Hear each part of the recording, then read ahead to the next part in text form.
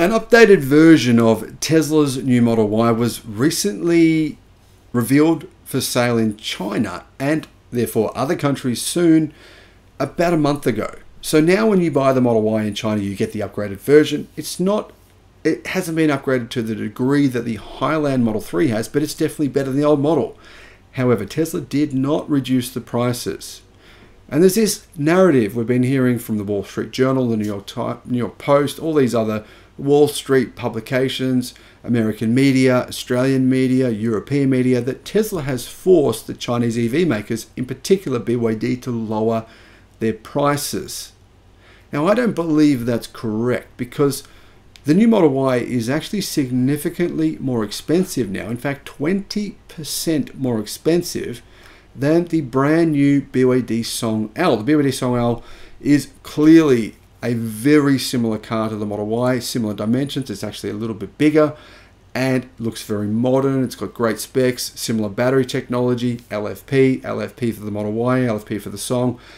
BYD comes out, right? They say the price is going to be $34,000, $2,000 less than the base model Tesla Model Y. But then it goes on sale yesterday for $4,000 less than that, meaning you can buy one of these for $30,000 US. I know there's a lot of Australians very keen on the Song L.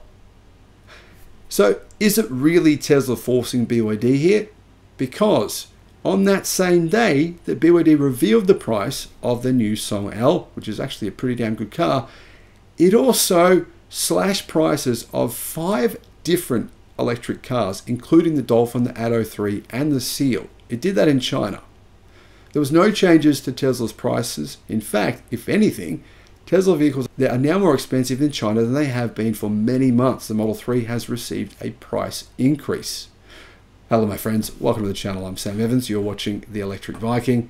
And I've got to say, guys, I think the Song L all-electric SUV is a great car. The price is extremely compelling. It's something you should probably consider if you live in China. Now, there's a lot of people keen on this car, but there is no confirmation from BYD that it will be sold outside of China. I don't believe it's in their right-hand drive production plans, at least for the immediate future. So unfortunately, it's not going to be an option, at least not next year. The BYD Song L Fastback SUV is now on sale in China for $30,100 US.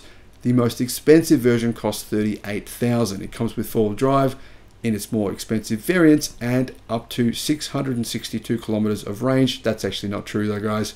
That's CLTC range. I personally think it should, we are seeing these ranges thrown about by media publications. They know they're making this stuff up, right? Guys, they're saying these cars have the stated range. They don't. CLTC is terrible. You can never go off that. It's so exaggeratory, it's ridiculous. But anyway, probably the estimated real-world range might be around about 580 kilometers, which is still pretty good. The Song L is the newest BYD model that uses its E-Platform 3.0 EV dedicated architecture. It's the same architecture used for the Seal, the Dolphin, and the Atto 3. It's certainly not the lightest architecture, but it is definitely a good one. And BYD has adopted the brand's latest design. I think this design of this BYD is probably better than any other BYD currently on sale, except for maybe their SUVs that are the Feng Chang Bao or whatever they're called. You can't get those outside of China either, and they're also very expensive, starting at $150,000 US. Anyhow, what does this car have and what size is it? Well, it's decent in size. It's 4,840 millimeters long, so about 10 centimeters longer than a Model Y. So about probably 3.5 inches longer. It's 1,950 millimeters wide and 1,560 millimeters high. Wheelbase, just under 3 meters, 2,930 millimeters. So what else does it have? Well, it has one amazing thing. This doesn't come on the base model, by the way, but it has the DICES C suspension system. Now, for those of you watching the video, I'm just going to repeat that because otherwise I've seen people claiming otherwise. The base model does not have the DICES C suspension system, which is very impressive. The more expensive two models do though. And it's definitely something to consider because it's kind of a revolutionary new suspension technology that's a little bit like the suspension on the Mercedes S-Class, which is incredibly impressive. Inside the Song has a huge 15.6-inch rotating floating screen and a 10.25-inch LCD instrument panel that's obviously just behind the steering wheel so the driver can see that. Now, Car News China says that this Song has a 50-inch heads-up display. 50-inch, that's absolutely enormous. Plus, its DI-Link or DI-Link operating system powers the in-vehicle system, and it has apparently Pilot driving assistance with over 30 functions. Now, to be fair, test those functions if you're going to buy one of these cars, if you're in China or if they do come out in Australia or other countries, in Europe, etc. You want to test those driving assistance systems before you sign on the dotted line. They're not the greatest, but hey, these are still very good cars for the money. So how does this actually compare to the base Tesla Model Y, which is obviously the car that they are aiming to take on? First of all, it's actually pretty good. I mean, the range around about 500 kilometers on the WLTP cycle, so probably a little bit more than the Tesla Model Y standard range. It's got a 72 kilowatt hour lithium iron phosphate blade battery. It has 204 horsepower via a rear wheel motor, driven motor. So it's got a little bit less horsepower than the new version of the Model Y, probably about 50 horsepower less, but I don't think anyone's going to care about that.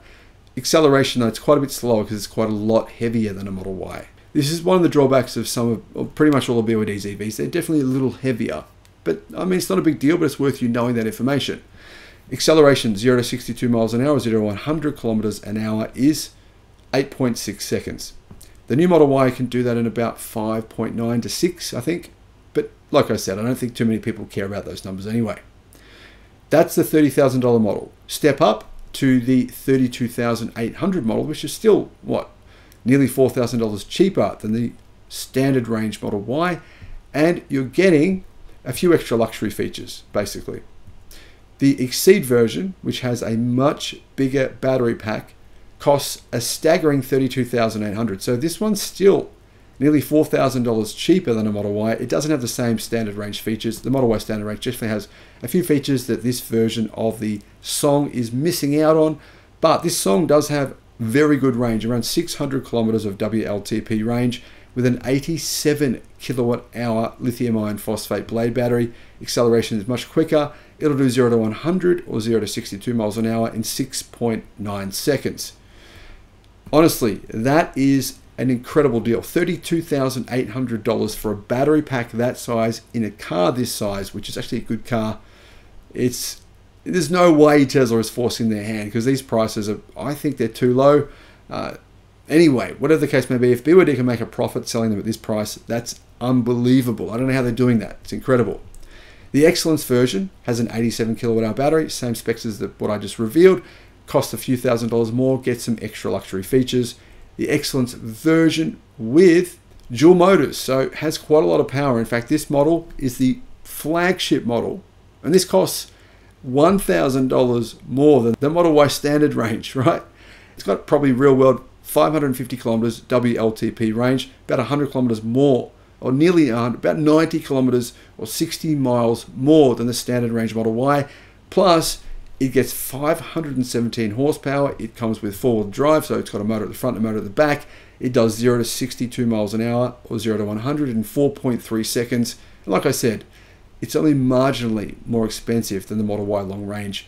I mean, clearly this has nothing to do with Tesla's pricing. If it was, it wouldn't be so damn cheap. I don't think they need to make it this cheap to undercut Tesla Model Y. They've undercut it for almost every model except for the premium model, which only costs $1,000 more. And it has a dual motor, heaps of range, quite a lot of luxury spec features as standard. Guys, BYD have said they're making a profit on these cars. I don't know how they're going to make a profit on this, but I'm going to guess they will. Vertical integration is clearly the name of the game. Making your own batteries is clearly the name of the game here. And if they do bring this vehicle out in Australia, don't buy a Seal. This is just a much better vehicle, in my opinion. It's so much more practical. It looks better. And it could be priced, possibly, if you look at the Seal pricing, it's only about 5% more expensive than the BYD Seal. Now, hopefully it comes out in other countries worldwide because this thing is pretty good. Let me know your thoughts in the comments. Thank you for watching.